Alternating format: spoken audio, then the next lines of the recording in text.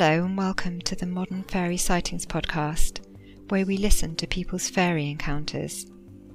But take heed, we're not talking about winged Tinkerbells here. These are real fairies, real encounters that took people like you and I by surprise. Stay a while and hear their stories. My name is Jo Hickey Hall, and I'm a folklore researcher.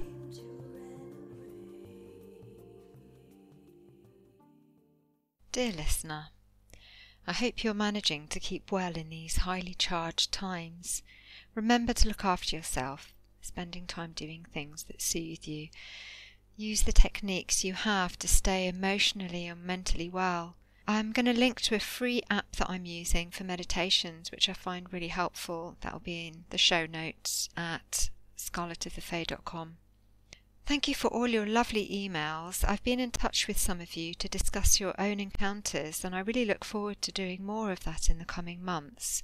You can contact me at scarletofthefae.com and find me at _remain_curious on Twitter and Instagram. The experiences that people share with me aren't always necessarily on the podcast. It's part of a wider project, the Modern Fairy Sightings Project. They form part of the wider research, and I'm also writing a book. So if you feel that you'd like to share your story, but you don't feel ready to share it on the podcast, then do get in touch. We've had lots more wonderful folks join the Curious crew at Patreon.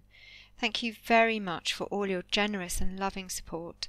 And a shout out to Claire and Gary, who've just joined at the Weird Folk tier. I really appreciate the rich discussion and the link sharing on our Discord channels. And I'm really looking forward to meeting a lot of the new folk at our upcoming Zoom chat on 22nd of March. If you'd like to support the project and join a like-minded and open-hearted community, you can find us at patreon.com, the Modern Fairy Sightings Podcast. Or if you'd simply like to make a donation, you can find the podcast at Buy Me a Coffee. Thanks. Now, what you are about to listen to is utterly beautiful. It is a childhood experience of stepping into a place of wonder, and yet feels very grounding. The experience led to a lifetime relationship with trees, and it's an inspiring story, one which may bring you hope for healing and a better world. Enjoy. Time to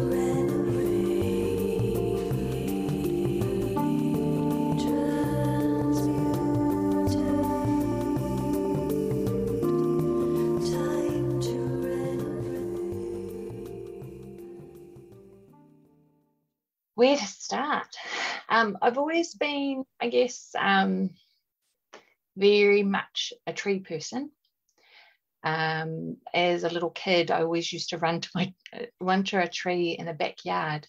I am the youngest of 5 children, but I'm also the oldest of 6 children. So I'm the oldest, the youngest, and the middle. How does that work? You're the youngest. Well, my mum had 4 children before me, and then she met my father and had me, and then my father had 6 other children that I know of after me. So I'm that's lovely. youngest, oldest, and middle. But on my mum's side, then that's who I grew up with. I'm the youngest. I'm the baby. So I was always a little bit of a loner, and I've always really liked trees. Whenever I was upset, I'd go to a tree and sit under it or hug it. And this started when I was really little. Being in a family of 5, mum was a single mum for a lot of the time. And she decided that we lived in Auckland, and not a very good area in Auckland. And my brothers and sisters were getting into trouble. So she decided to move us up to a rural area. And that was when I was 8 years old. And the very first experience I had was I had a friend that her father owned a fishing trawler, and we would go out for 3 or 4 days, and I was 9 years old, I guess. And we'd be out there, and one of these trips, there was a great ball of, it looked like a second sun. Wow. And they were on the CB radio contacting everybody saying, hey, can you see this? What's going on? And it stayed in the sky for a very long time.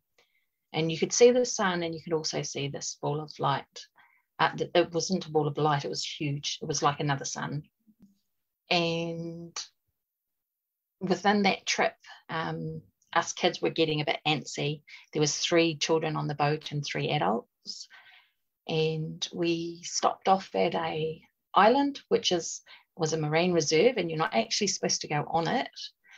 But they were, as kids do, we were driving them crazy. So they dropped us off. We all hopped in a dinghy, us kids. I was 9, my friend was 9, and her brother was 13.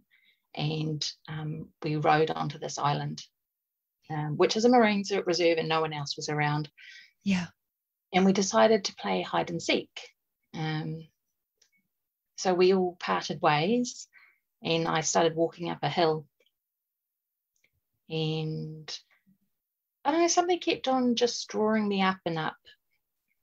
And as a kid, it was more of a sense of wonder about what was going on and just the beauty around me. I really appreciated coming from a city environment to a rural environment.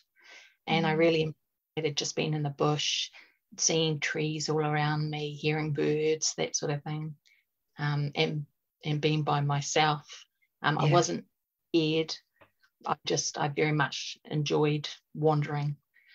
So I got up to the top of the hill, and the thing that struck me the most was how quiet everything was. I couldn't hear anything. And everything seemed super, I guess, in focus, but a bit blurry. I know that sounds really weird, but everything seemed over heightened. Everything just seemed more beautiful than it should, I guess. No, I understand. Yeah. And I came to a tree, and I was not scared at all. I do not remember fear. I remember just being in awe and just really probably just grateful for being there. And this tree, around this tree, there were 3 other beings, and there was a wee little fairy, kind of like a little ball of light, a little brown man, and I thought of him as like if you think of the Lord of the Rings, like an elf type thing, but he wasn't. Pretty just white, and as I've probably said, the Māori have a legend here. They call them patapairehi, and the fairies, the beings, otherworldly beings, they were here before the Māori. And it just seems to me, as I've gotten older, I recognise that more than probably the Lord of the Rings elf. And I seem to have they seem to have been waiting for me, but it just feels like being presumptuous that they were waiting for me. I guess if anyone had turned up, they would have just been waiting for them. And the tree itself, it was, all I can say, it was the centre. It was sentient. It was truly amazing. And as a 9-year-old child, it just sort of, I didn't find it weird or different, or I just found it amazing or scary. Definitely didn't find it scary. And I was part of a conversation, and for the life of me is I really can't. I know I promised I would do something as a 9-year-old. And can't really remember what it was I promised. I have a feeling I sort of know, but nothing sort of concrete. And I've asked and haven't really had anything but the thing to me, out of all of those, the three beings, it was the tree that probably drew me in the most. Yeah. What kind of tree was it? I had no idea. It was huge. It was green, massive leaves. It had interwoven branches. Whenever I think about, I always think of that. If you know the tree of creation. Yeah. The tree of life. Yeah. Tree of life. That's it. That's what it reminds me of. Wow. Yeah. And that's what spoke to me. The others didn't. Okay. Yes. What? So when you were having the conversation, it was with the tree itself. Yeah. Definitely. And what do you feel it might have been that it was asking? I think to myself that it was asking me to have a place of safety for them, have a place for them to go, not particularly them, but say the trees, have as a kid, I've always wanted in a farm, not for animals so much, but to have trees all around me. I find being in a forest is much more relaxing to me than being by the beach or being up a mountain or anything like that. Being in a forest is my thing. I love walking in them. I love just sitting in them. And yeah, and it came true. As I got older, I moved from Auckland and got myself a 28-acre farm and in planting. Oh, wow. Because I was just going to say, what is it that you love doing, and have you kind of managed to fit that with your life? And it sounds like you've absolutely done that then.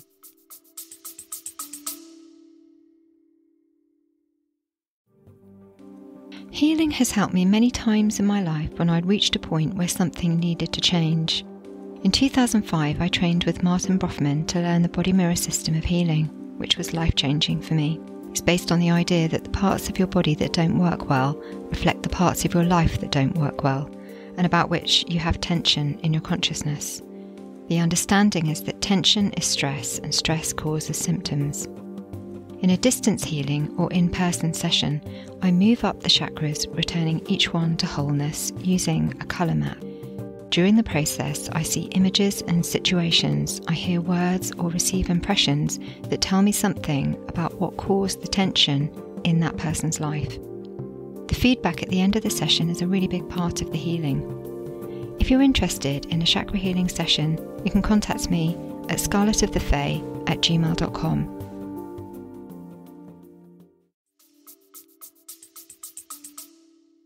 Yeah, I feel but I still feel like there's something more, and to be honest, and I've had a lot of other encounters of the same sort of, not that sort of thing, but other things. And it, to be really honest, listening to your podcast, I've never thought about thinking about how it affected me or how were those ages relevant. And I actually find that they are. Every time I've had an encounter, it's been an age that I'm a 9 person. My name's a 9. My address is a 9. My birth year's a 9. And all these things happen on my 9 years. That's interesting. And also that's, 9 is often about, it's a shift, isn't it? It's a cycle, the end of a cycle, in numerology anyway. Yes. Once you get to, right. It's like a threshold, isn't it? Yeah. And, wow. Okay. So I do remember sitting there, just actually standing there and talking. And I do have the closest recollection of the tree and also the brown man. Yeah. The little brown man. What was he like? He was little. He had a beard. He was, he was quite old that time I saw him. He looked very ancient. he looked like a gnarled wood with hair and a hat, and he was all in brown. And he kind of had a cheeky grin on his face. And he watched, and I think I have a vague recollection of him actually speaking, like reinforcing what the tree was saying. So I don't know whether he was part of it or it was like a gathering of all bits and pieces of our land. I don't know if that makes sense. And they just wanted to impart, to reinforce that, I guess nature was speaking. Yeah. I've encountered him a couple of times after that, not specifically him, but I don't know, his race, his essence, I'm not too sure. That kind of being. Yeah, definitely that kind of being. And how has that gone when you've seen him since? Well, the last time I saw him I was with my partner at the time, and we were driving home, and we came to a place which is well known for like Scottish heritage. And there was a ute in front of me, or I don't know if you know what I mean by a ute, a truck with okay, cool. And he was different. He wasn't brown. He had green on, kind of reminded me of a leprechaun. Right. Yeah. And I was not driving at the time. I was sitting, just staring around. There were a lot of cornfields around us. And he came out of the back of the ute, trail of it. He didn't even look at me, but I saw him, and he hopped out, jumped onto and we were going 100 kilometers an hour. He jumped out to the side and wandered into the cornfields. And I turned to my partner at the time and I went, "Oh my God, did you see that?" Yeah. And he refused to answer me. Now, wow, okay. He refused, and he wouldn't talk about it at all. At all. Now I'm not a religious person. I'm a spiritual person, but I'm not technically a religious person. I don't follow any religions. And I've looked at lots of them. But he was quite a hardcore Christian. Right. And I don't know whether that had anything to do with it.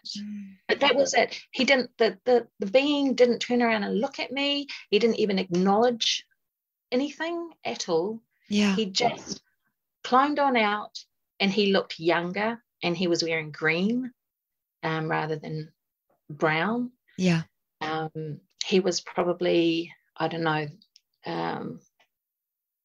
20 inches tall, maybe. Is that about the same as the other one as well? Is that about 20 inches tall? Yeah. And he just hopped off the ute going 100k, landed on his feet, didn't roll or anything, and walked into the cornfield. And I just was like, what? How did that even happen? And I remember coming home and just saying to my nieces and nephews, "Oh my goodness, I've seen a leprechaun."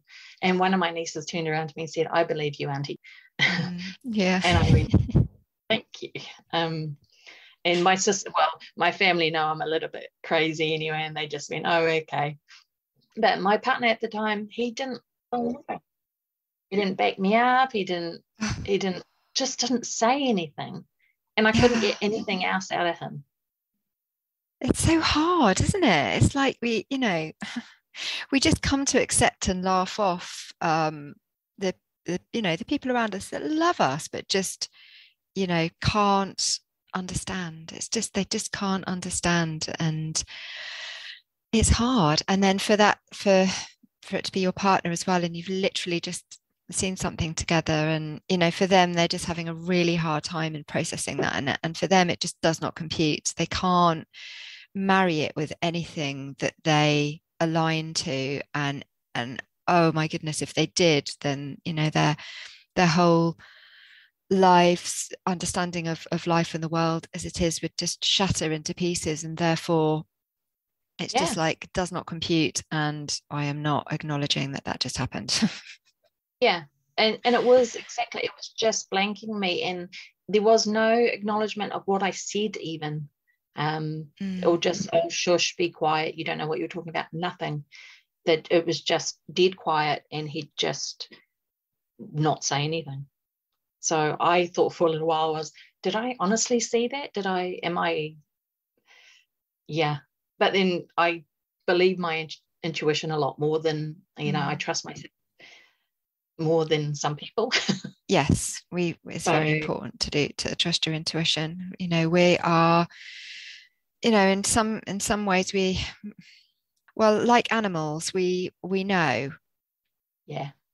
We have a strong intuition, and of course it's kind of indoctrinated, out of us, really, isn't it? To trust what we're told and from external sources, but we know. And we know when you see it yourself. And actually his response, I guess, even though he didn't acknowledge to you what he'd seen, did he seem in shock? He did. We honestly, while we were driving, he just, no words. I must have been in a little dream, and I know I wasn't asleep. Yeah. And I was just looking around, and there was like shocked silence. I know I was shocked. Yeah. Because not the fact that I'd seen something, the fact that it was so, the being was so nonchalant about it. Yeah. Didn't even acknowledge anything. Had to have known there was a car behind. Yeah.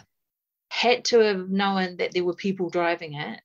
But it was like it didn't, either one, it didn't expect us to see it, or two, it didn't care. Yeah. It really didn't care. Yeah, that's really funny. Yeah, it really blew me away. That one, out of all of the bits and pieces that I've seen, that one blew me away the most. And I don't know why, because I think it was just one, I had someone with me. Yeah. Two, it was bright daylight. Yeah. And I think there's, I'm a very much of a science fiction fantasy person, right? So I have read a lot because of the things that I saw when I was younger. It made me really interested. So I find it possibly at that point, I'm 50 now. That point, I was 36 years old. I hadn't really seen anything for a little while before that, and it just came out of the blue. Yeah. Just completely out of the blue. And I was shocked, but I was so happy to have someone else to see it. And because he didn't acknowledge it, it was a shock to me also. But again, 36, that's my 9 number again. Yeah. We broke up not long after that. Oh, yeah, I was wondering. Yeah. Oh, goodness. And it's a shame, isn't it? Because that's something you could have shared together. And I wonder how they feel about it now. I don't know. I find within myself that there's amazing things that happen, but you just brush them to one side if, one, you don't understand them, or two, it's just your life gets so busy. And I don't even know whether he would ever think about it. I think it might have just been a glitch for him, and then he moved on. Yeah. Yeah. Which I find is sad for him, but that's his choice. Yeah. For me, it was like, wow, that's you cheeky bugger. But not him, but that being. I was just wow. Yeah. Good. That was just really amazing. And I was so happy to just see that. Yeah. Really, really happy. Well, it's it's another kind of confirmation as well, or validation of, what's gone before. And, we think, oh, well, we've seen things when we're children, that's when we're children, but there you are, sort of 36, going, minding your own business, going down a road, and then and then that happens. It's really funny to think that they might be hopping in and out of vehicles and, you know, grabbing lifts down the road to places as well. I wonder where that had come from. Well, that's exactly right. And that's why, and the thing is, I never even thought about it either until I'd listened to some of your other podcasts. I never thought to actually research it, think about it. Why might I have seen that being there? Well, one, I know a leprechaun is Irish, but that sort of little man, I sort of think to myself, okay, it's a very Scottish area that I was in, like highly Scottish. That's interesting. Yeah. Was he going to meet? And see, this one was young, very young. He seemed not like the brown man that I saw, because he was old, ancient, and this one was young. And I'm like, are the young ones now deciding that they can travel faster, hitching a ride? Seriously. I'm like, do they evolve that way? It's true, isn't it? Yeah. Are they catching buses? Are they kind of hopping onto buses and and I mean, it'd be quite easy to hop on the back of a ute, an open back ute, and jumping out afterwards. And if you know you're not going to hurt yourself.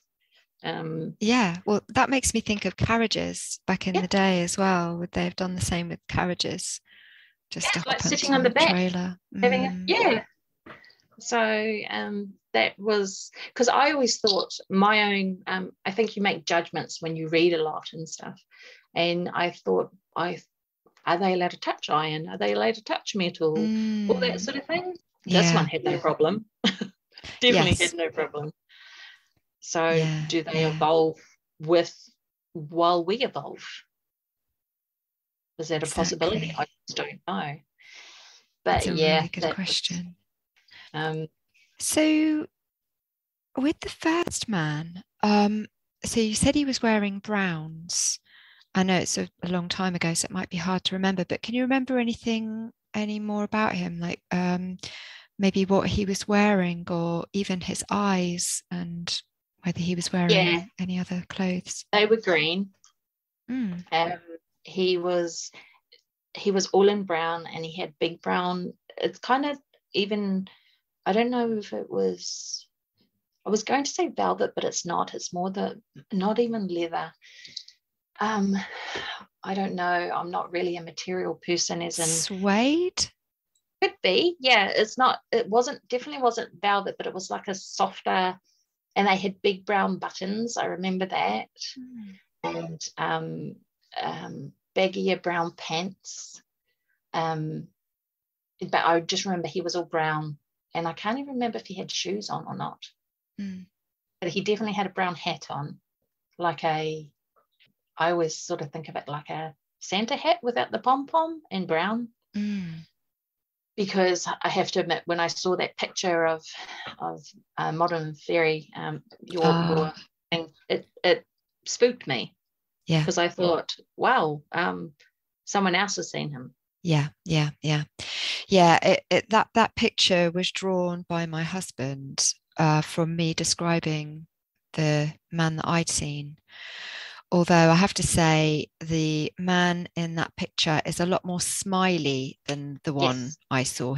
Mine wasn't smiling like that, but his being was sort of evoking that kind of disposition, if you like. It wasn't like he wasn't smiling at me, but he was really curious. He was looking at me, but it was quite cheeky the way he turned up, because he was already watching us before I spotted him.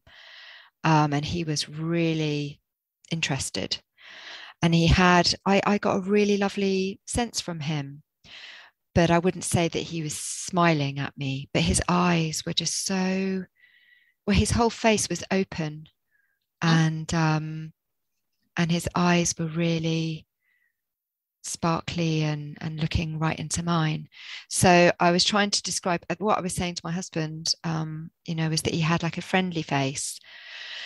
And his face was just so ancient, and he did a really good job of producing something which is very close to what I saw: the open face, the roundness of the features, the sparkly eyes, the the lines, line upon line upon line on his face. So yeah, that's what that picture is based on. So it sounds like we saw something very similar. Yeah, I always liked that he reminded me of a tree trunk, and not not that he looked wooden, but he had so many lines on his face, and I sort of relate that to like it's not even bark, but just the ancientness of trees. Yeah, he reminds me of that. That's a good point, actually, because I mean, when I saw mine, I can never remember if he was just in front or just behind. I think he must have just. I'm really, struggling to remember whether he was just in front or just behind. But he was next to a fallen log, and was the log anything to do with him? I don't know. I don't know, but you feel that yours was related to the tree. Yeah, like an extension. Very much. Yeah. Not one being, but like an extension, like I don't know. Like personification of tree or place. Yeah. Yeah. Absolutely. Yeah. Yeah, that's right. I don't know whether it had anything to do with that big ball of light in the sky. Well, that's right. So, there's so much to talk about here. So, at what point in the trip did the ball of light appear, and at what time of day? It was the second day, because I remember it quite clearly, because this has happened to me twice now, quite clearly, and it was later, maybe mid-afternoon. And I know these are seasoned fisherman, and his wife, so they don't get spooked easily. Yeah. But they were spooked. You could tell that they were spooked, and they were radioing all the other fishing boats around, saying, "Hey, can you see this? Do you know what it is?" And the other fisher boats could see it too. Yeah, and I remember it was the next day that we went to the island. Yeah. So I don't know if that was the case, but I do know as a kid, as a 9-year-old, it didn't worry me. It was pretty cool. It looked awesome, but I know they were spooked. Yeah. Tell when adults are a bit worried. Did it just remain there? How long? A couple of hours. And then what happened? I don't remember. That's the thing. I have no idea. Yeah, I don't know whether we were sent to bed. Yeah. I don't remember. I just remember that. And the adults being worried. So it was as big as the sun. And where was it in the sky? Was it kind of on the horizon or up in the sky? Above the horizon, not in the middle of the sky, but say halfway between the middle and the horizon, just sitting there. So it wasn't an optical illusion or anything like that. It was interesting. I thought it was pretty awesome. The other kids, the kids weren't worried about it. The adults were really worried about it. Yeah. Did you get a feeling of it at all? Just again, probably the same sort of feeling I got when I went into the island and walked up the hill. Just awe.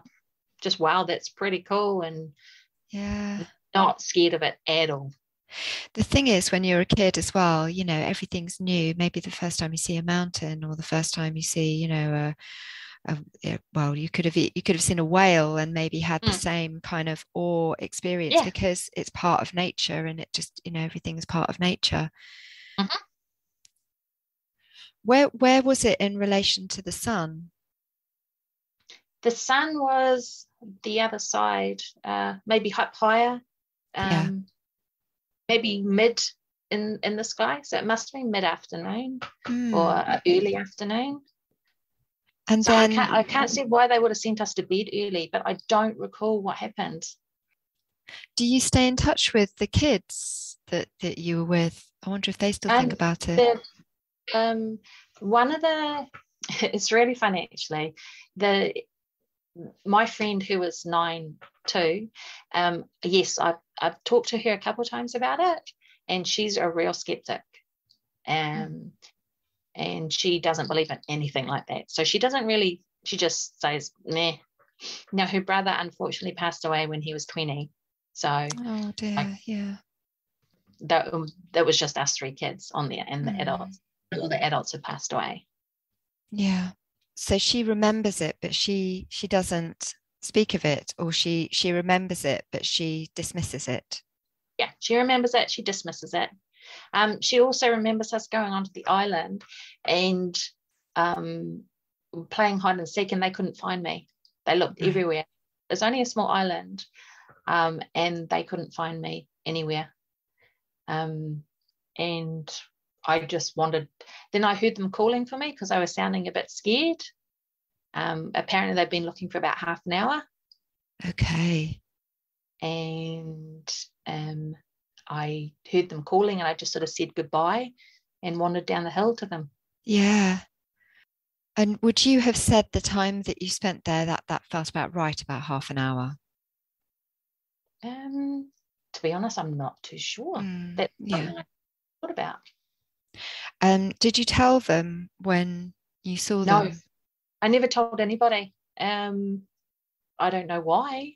I just didn't tell anyone. But one of my other friends, funnily enough, when I got a little bit older, I think I was about 13, I was very much, me and my friend were very much into meditation and spirituality and stuff. I had from ever since that, at that time. One of the biggest things I know, I always, after that time, talked to trees. Always. My mum would catch me going out to a tree and having a chat. That's lovely. When I was that age, I had a good friend I felt was a really good friend, was a tree. It was a putakawa down at the beach, and I used to spend hours and hours laying on it, on him, I called him, and listening to his heartbeat and just chatting to him. Oh, that's so lovely. How old were you then? So from the age when I got back, from the age of 9 onwards, till probably about 16.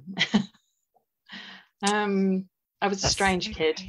No, that's just so beautiful. And I'm just thinking now that you've surrounded yourself with all of these tree friends as well, in where you're living, and how just wonderful that must be to just live the way that you really truly want to live. That is the most the deepest reflection of who you are and your connection with this world and your relationship with trees. I just think that is just so beautiful.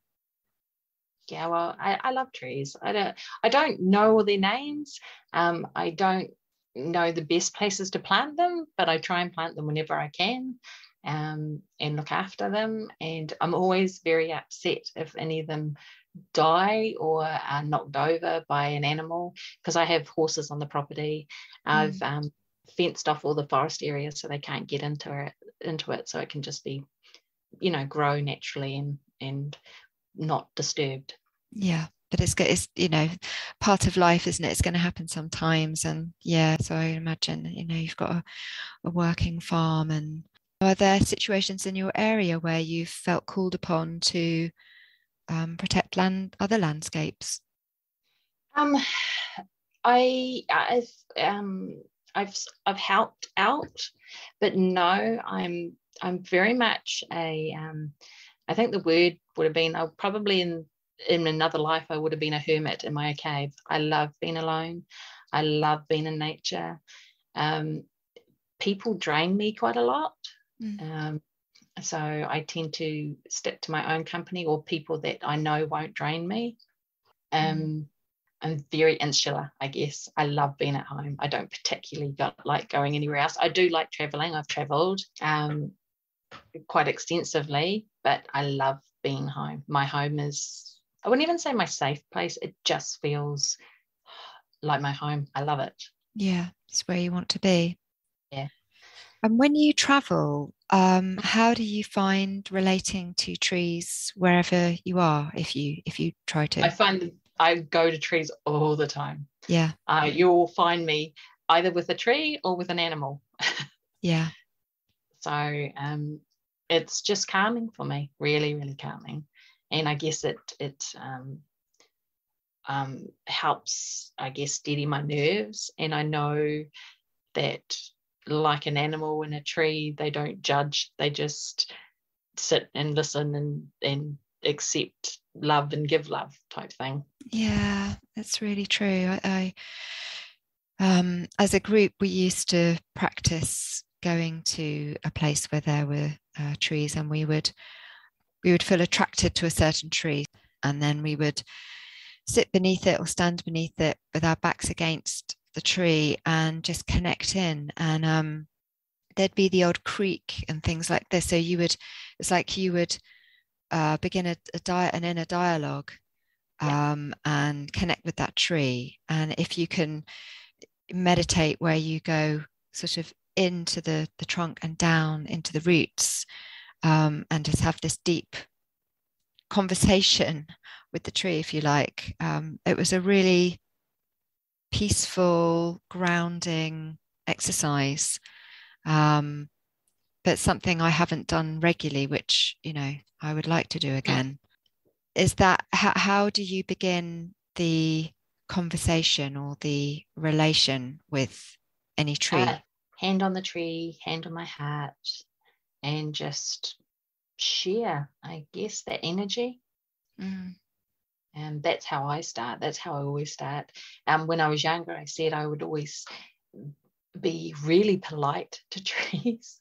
I would say thank you and sorry if I accidentally hit it, or and just how are you today, that sort of thing. I don't recall any of them really chatting back to me when I was younger. Not just, I say normal, not just the normal trees around me, but I would always, I guess, feel energy, and I was always extremely polite. Even now, I tell, I have a 14-year-old stepson, and I tell him, don't do that to a tree. Don't break a branch off. Don't, if you're going to climb a tree, be careful where you climb. You don't want to break things. It's like someone taking off a finger off you, that sort of thing. I agree. That there's a park near me that, I walk by, it's right next to our home. And I walk through it. There's a little children's play park, which I take our daughter to. And then, there were these two boys as I was walking through the park, and they were hanging on the branches, which is fair enough. But then they were kind of actively trying to sort of rip one of the branches off. And their mothers were stood there completely ignoring what they were doing. So I kind of took a detour nearer to the park where it's sort of fenced off. And I just said to them, don't hurt the tree. Don't hurt the tree. Like I, smiled at them. And they kind of looked at me, and they did actually stop. They must have thought, oh, is that weird woman? But they did actually stop. I just, it hurts me to see that happening.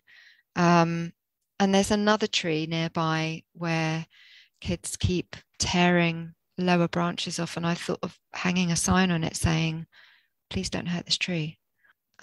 I'm exactly the same. I do the same thing.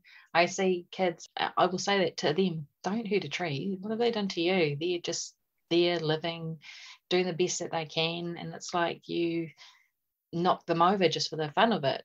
But I'm strange. I've always been like that ever since that encounter. I've always loved trees, but I've never talked to them in that sort of way.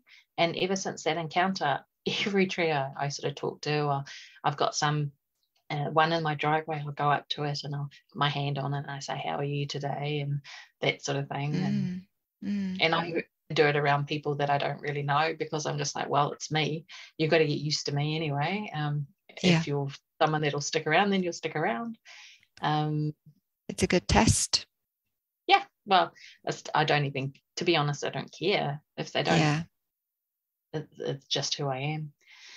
But I don't know whether you want to hear the second time I saw that light.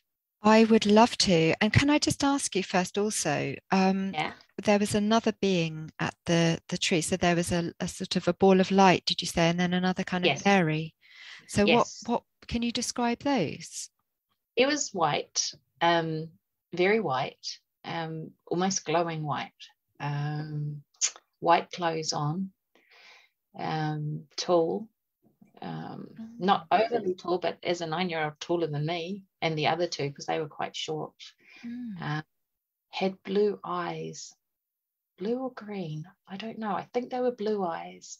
And he had a straight nose and a longish nose. And he had, I'm trying to think now, possibly white hair. But I don't with him because I didn't take a lot of notice of him. And to be honest, you would think as a 9-year-old I would have taken a lot of notice of the fairy too, like the Tinkerbell fairy, but I didn't. I was so engrossed with the tree and so engrossed with the cheeky smile on the brown man's face, and the little brown man, the little wee man. They were just part of it, but on the edges. Yeah, it's so beautiful because these, we don't know, do we? But they just feel like these aspects of pure nature, and they obviously, in this situation, they've come together. And of course, you're resonating more with the tree and potentially its personification, the little man, or something about that little man sounds very earthy. And that's what kind of resonated with as well when I was in that place where we saw him.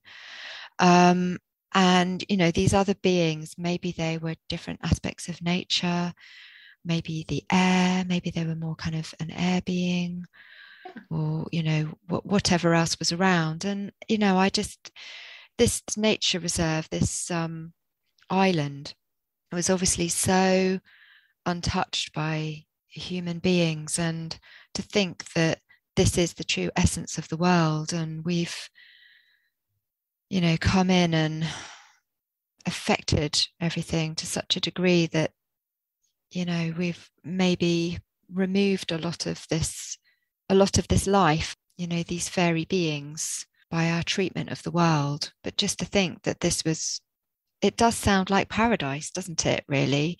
You go to this place and the earth is fully, and this was going back some time as well. The earth was whole and healthy, and maybe this is how we related to the earth at some point in the past. I'm just wondering about that. I think so, and I also think that the time that I was there was like a bubble. It was like the air seemed fresher, the colours seemed brighter.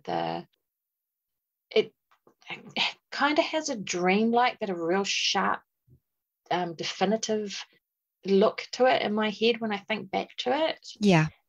Because as I said, I never told anybody at all until I was about 13, and my friend's mother was a psychic and she did readings.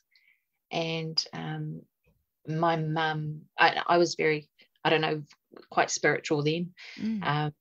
And we would have meditation groups and all sorts of things. And I mean, between the ages of, I was only 13 at the time. And so she offered to do a reading for me, and I brought my mum in with me, who was spiritual, but wasn't really into what I was into. And that's when it came up. She said, she said to me while I was sitting in there with my mum, she goes, I can see this scene, blah, blah, blah. And I burst into tears and I said, how did you know about that? Oh. I had not told anybody. Yeah. And so I've told 3 people in my life. Oh, wow. Gosh. And so my mum heard it from the reading that I had with my friend's mother, who was a psychic, and only recently 2 other people. And what did your mum say? Mum was really blown away. After that, she went to the meditation groups that I went to, and she was into it for a long time afterwards also. But Mum's passed away. So some of these things I know they've happened, but I can't talk to anybody that knows. Yeah. Yeah, I understand. That's so lovely that you were able to share it with your mom. I'm so glad that you were able to do that. You obviously, you came into the world, and she was obviously the mechanism in which you entered this world, and then to be able to share that with her, Right. your relationship with this world, and then be able to tell her about that is just so precious. So I'm so glad you were able to. Yeah, no, she's so in some ways I guess it was the child leading the adult in that side for my mum. She hadn't kind of found what she needed, and because I was into it, I brought her into it, and that was exactly what she needed at the time. And she was, I don't think we even went in with the lady that was giving me the reading. She didn't go into great depth. She just said, this is what happened when you were this age. And because I kind of put it aside, it was there, but I didn't talk to anyone. I couldn't even say it was that precious little gem that I didn't want to share with anybody. I didn't feel like I could share with anybody. And it just sort of faded into the background. Which I find a lot of these things do when you get on with normal life. You have these experiences, and then they stay there for a little while, and then they just fade until something brings it back up again. Yeah, that's very true. And also, when you're talking about this kind of vibrancy and the experience, that's very indicative of an altered state. So I've experienced that too, often when we're walking around, we're kind of seeing the world through a certain bubble of perception. And it's very mundane. It's what we're used to. If we meditate and raise our vibration, or have a healing, and then open our eyes afterwards, we can literally, we're seeing the world through a different bubble, and colors can seem much brighter. So yeah, I've also experienced that before, and it is part of this altered state. It's like seeing the world as it truly is, in fact, without our kind of earthly maybe fears and doubts and yeah, definitely. Again, it's that thing that you have these experiences, and you don't, well, personally, I don't sit back and think about it. I just have the experience and then I move on. Yeah. And to be honest, it's only through your podcast that I've gone, hang on a second, what happened then? How old was I then? That sort of thing. So I really thank you for that, because I don't know why, because I'm quite an inquiring person. I wouldn't know why I wouldn't think about it, but it's just put in the back of my head, and I've just moved on with my life. Oh, it's so good to hear. That is what it's all about. I think, many of us, so many of us, there's a great number of people. This isn't something that's rare, I think. From speaking to people, most people have had an unusual experience that they can't explain. And many of those are fairy experiences, or these other experiences like lights in the sky, lights in our homes. We're just encouraged not to talk about it. So that's great that it helps you to feel able to to look at it, and maybe even talk about it, because this is what life's about, surely. Well, absolutely, because I went with my experience with the I keep on going to call, I know he's not a leprechaun, but he was all in green, and I thought to myself, do I subconsciously clothe him in what he looks like because the area that I'm in, or is that who that being is? Do you understand what I mean? Yeah, because I was it's a very Scottish area, and I know, and they have similar sort of beings. Did he manifest as that because of the area I was in, because of the collective memories of that area? Yeah, and the folklore. That sort of person. Yeah, I think in the episode, I think it's episode 5 off the top of my head, Crossing Paths, anyway, it's called. A woman was wondering about the same thing. That was also in a place where a lot of Irish immigrants had settled. And so there was this idea that maybe, we bring with us our beliefs and folklore, and that they come as physical manifestations, literally on board, or sort of spiritual manifestations within our own thoughts and consciousness. So, it's something to think about, really, isn't it? Because it's what do we know? we just don't know. But on that kind of level, that would make sense, wouldn't it? But wow. So with that first experience, I usually ask people if there was a shift afterwards, and it sounds as if it was this move towards just really relating to trees in an even deeper way. Mm-hmm. Would you say there was anything else that happened as a result of that? Just that put me in the path, I guess, of spirituality more. I was mum, as kids, she was a very spiritual woman, but she was very much into exploring religions. So she would take us kids with her, which was great for us. It broadened our horizons. I'm very open when I meet people because of what she did when we were younger. We mixed with so many different people and met so many different religions and spirituality and that sort of thing, that I'm open to anything. So I went more the spiritual way, probably. I always had a problem, just from me, with some religions. I was very much a questioner, and that's not appreciated in some of them. And so I found that I would rather do my own research than being told what was this and what was that. And that was from the age of 9. And that is also, to be honest, the age where I really got into reading. Before that, I was not interested in reading, and I found it difficult. I found it boring. But I then got into reading and I loved it. I haven't stopped since.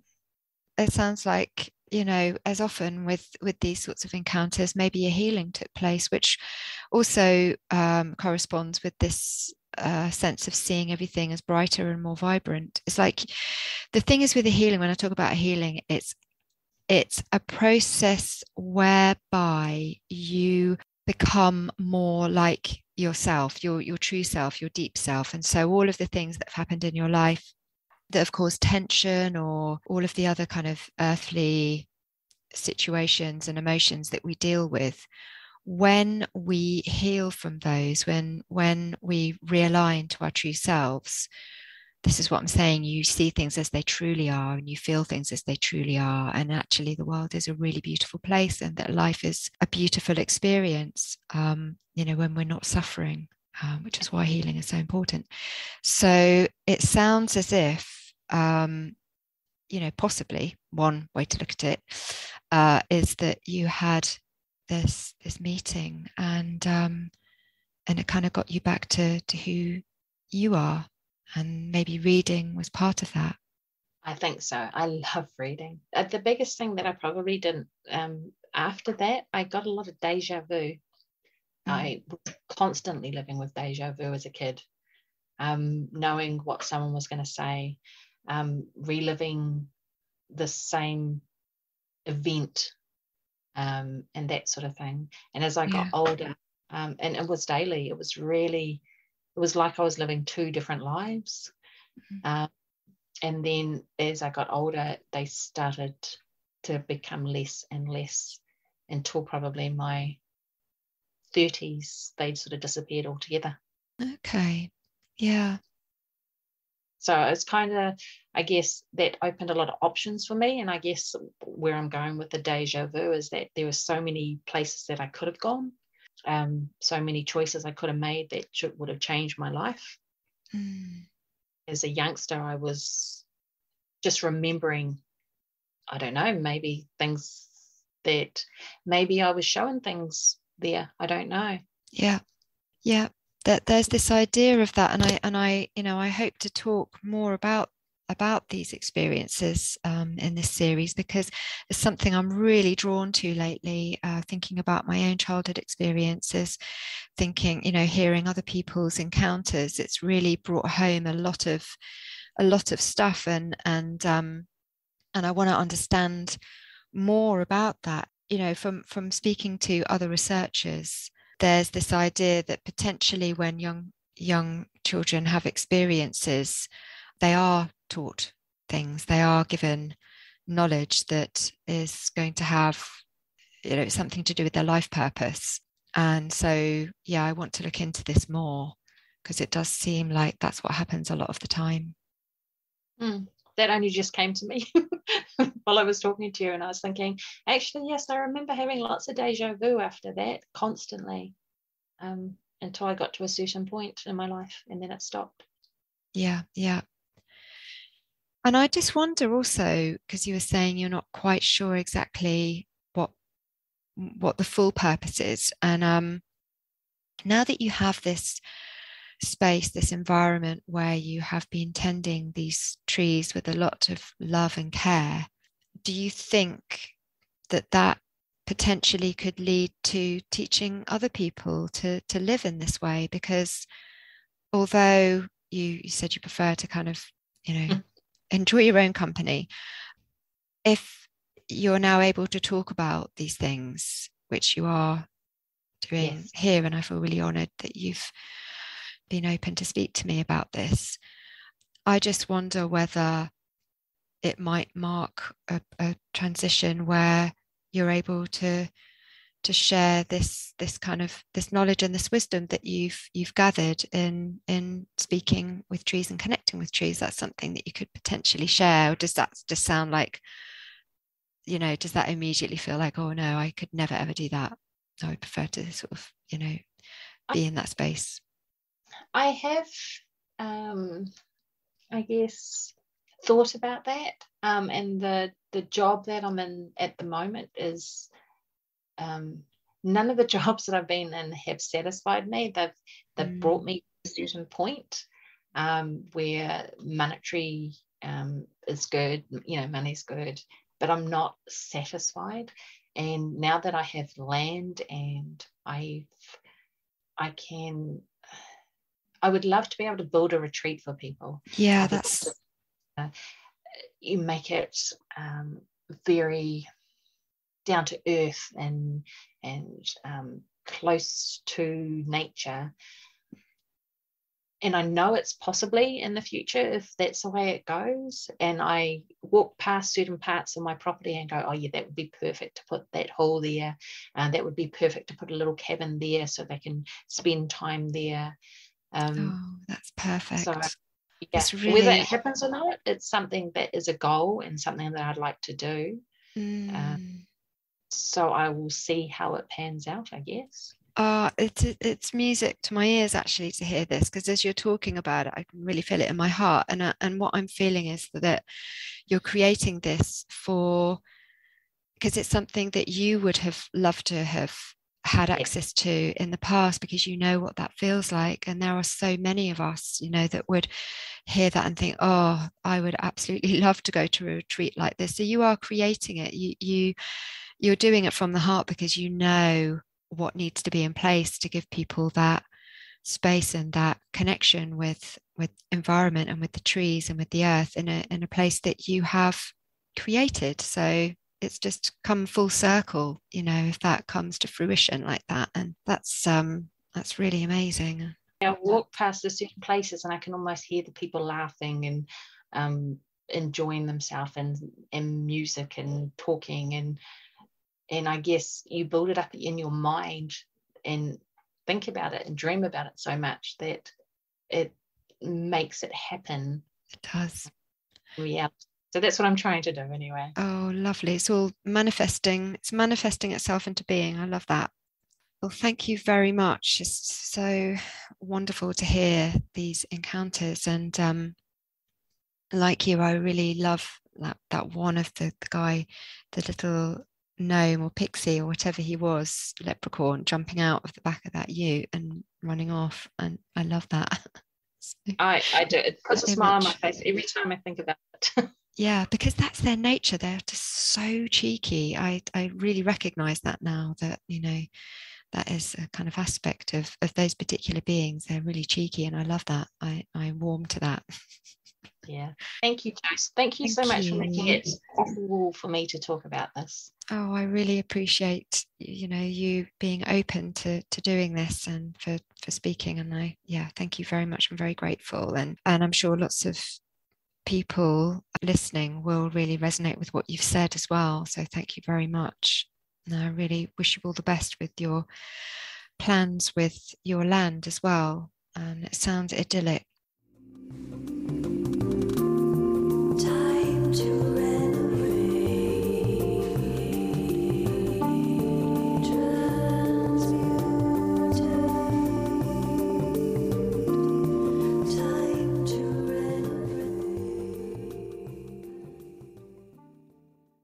This was a particularly beautiful share, and very much moved me to hear it. I'm sure many of you feel the same. Huge thanks to our guest for being willing to share her story. Fairies are well known to be connected with trees. The traditional fairy tree is of course the hawthorn.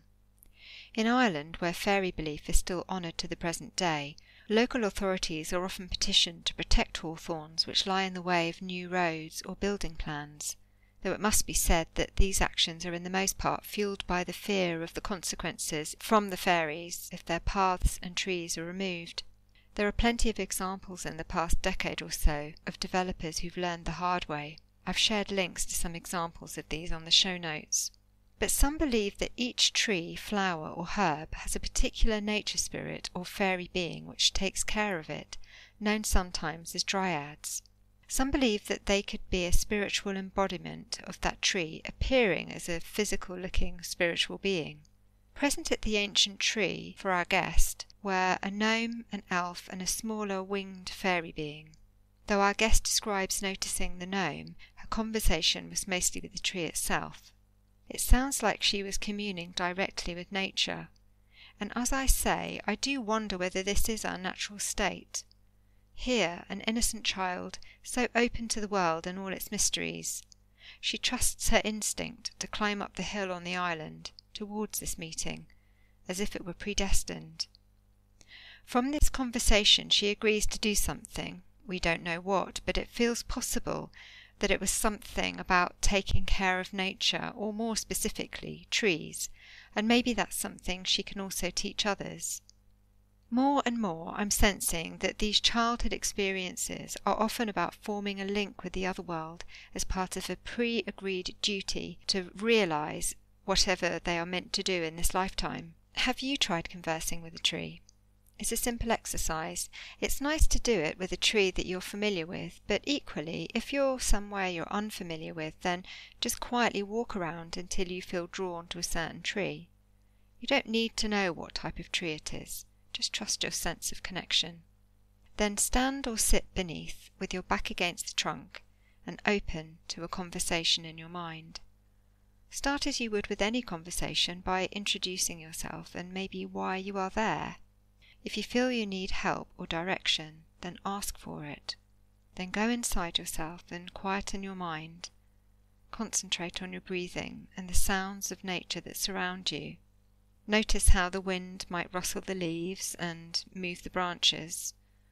During the conversation, you may notice the tree creaking in response. Go with it. Don't try to rationalize or question, as that's just the mind kicking in. We don't need the mind for this exercise. Listen with heart and spirit, and trust whatever you receive. It may or may not be a huge event the first time, but it's something that you can build upon. You can also do the exercise with a group of people, but each head to your own tree, and afterwards you can exchange your experience with each other if it feels right. The two suns phenomenon experienced by our guest is also very interesting. The first event took place on the fishing boat, and she had a later one that was witnessed along with 5 of her cousins.